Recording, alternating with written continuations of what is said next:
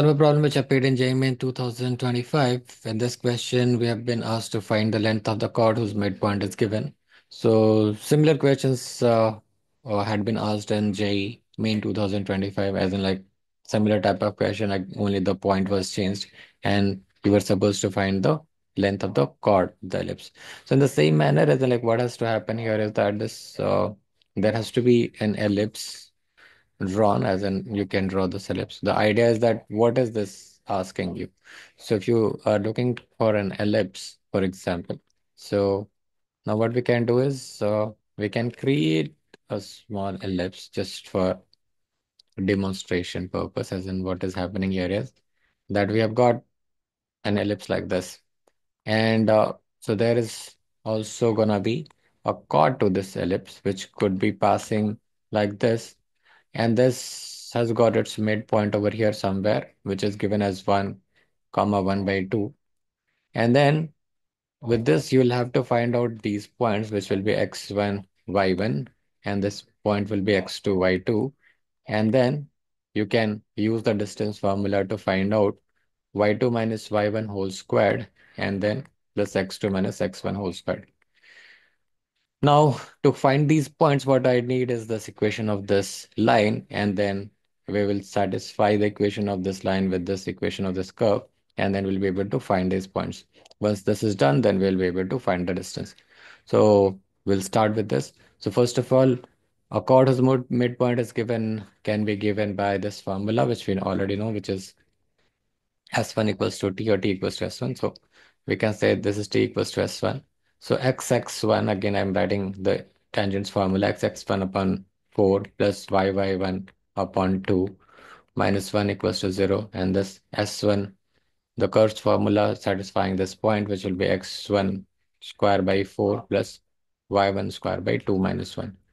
Now you can just substitute the values of X1 and Y1. So this will become X into, this is 1 by 4 plus y into 1 by 2 by 2 equals to x1 square is 1 by 4 plus y1 square will be 1 by 2 whole square. Let's write this upon 2.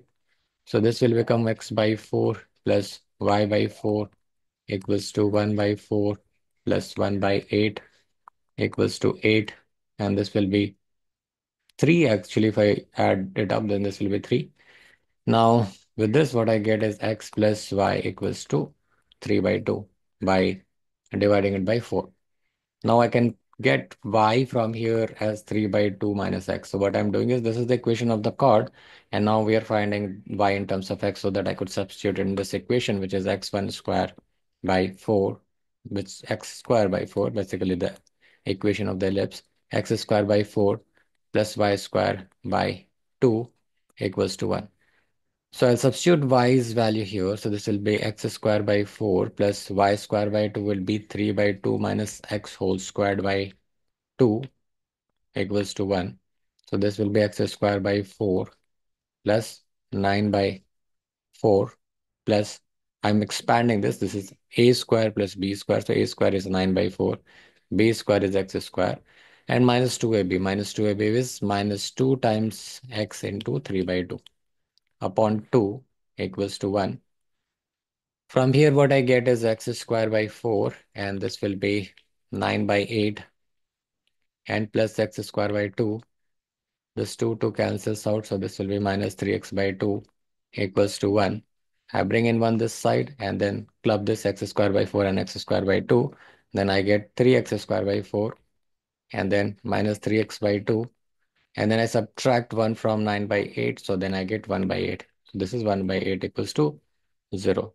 Now I can take 8 as LCM, then this will become 6x square minus 12x plus 1 equals to 0, or this gives me 6x square minus 12x plus 1 equals to 0. Now, finding x1, x2 is tougher, but what I need is, as you see, x2 minus x1. So why don't I just do this as a, like what I'm telling here is that x1 and x2 be the roots of this equation. So what I'm interested in finding out is x2 minus x1 whole squared, which is nothing but x1 plus x2 whole squared, and then minus 4x1, x2. So what I need is x1 plus x2 whole square, which is the sum of the roots, which will be minus 12 upon 6 whole squared minus 4 into x1 x2, which is 1 upon 6. From here I get 4 minus 2 by 3, and when I sum it up, then I get 10 by 3 from here. So x2 minus x1 whole squared I got is 10 by 3. So one part is done. Now I want y2 minus y1. So now look at here. What I've got is this is y. So if I'm saying y, what is my y2? So y2 is gonna be 3 by 2 minus x2. So what is my y1? So the y1 will be 3 by 2 minus x1. So if I want y2 minus y1, this is simply gonna be subtract this from this. So what I get is x1 minus x2. So if I want y2 minus y1 whole squared, which is going to be equal to x1 minus x2 whole squared, which is nothing but x2 minus x1 whole squared, right? Now, all I need is the distance, right? So d is going to be equal to the distance is x2 minus x1 whole squared plus y2 minus y1 whole squared. Okay.